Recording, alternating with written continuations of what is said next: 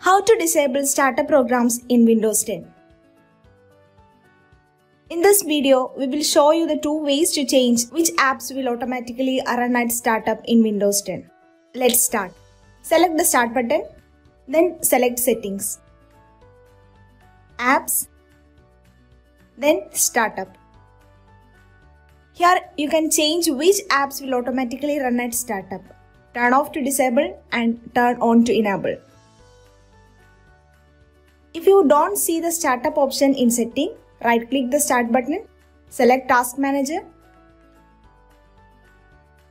then select Startup tab. Select the app you want to change, then select Enable to run it at startup or Disable so it doesn't run. Hope this video helps you. For more videos, please like, share and subscribe our channel.